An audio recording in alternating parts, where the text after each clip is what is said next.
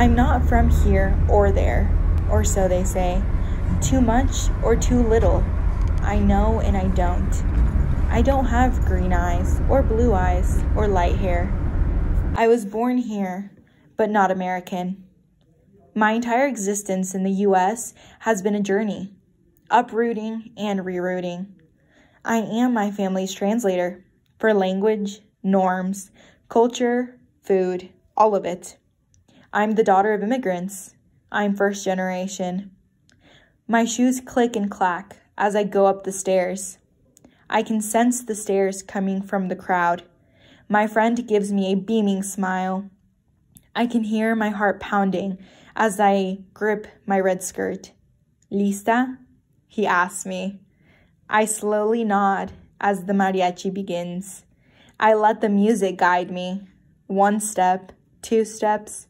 I twirl forward and back before realizing I stomp my foot, which marks the end of my solo. Grinning from side to side, I hold my head up high.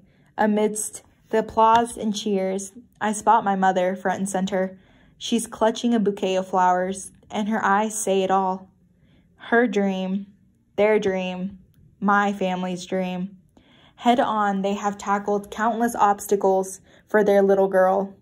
20 years later, here we are. Her university, her presentation. No, it's not just a dance.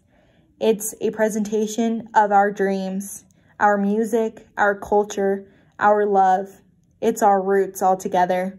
It's ours. It's my mother's, my dad's.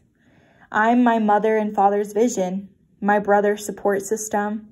I'm a part of my grandmother and great-grandmother's heart, my aunt and uncle's bright niece. I'm a part of all of them. I am my family's translator in every aspect of the word. Standing tall on my university stage, I'm planting my family's roots. My parents uprooted their lives for mine. I'm not from here or there, but with every step I take, I do it with my family's love, language, and culture attached. My family is my pillar,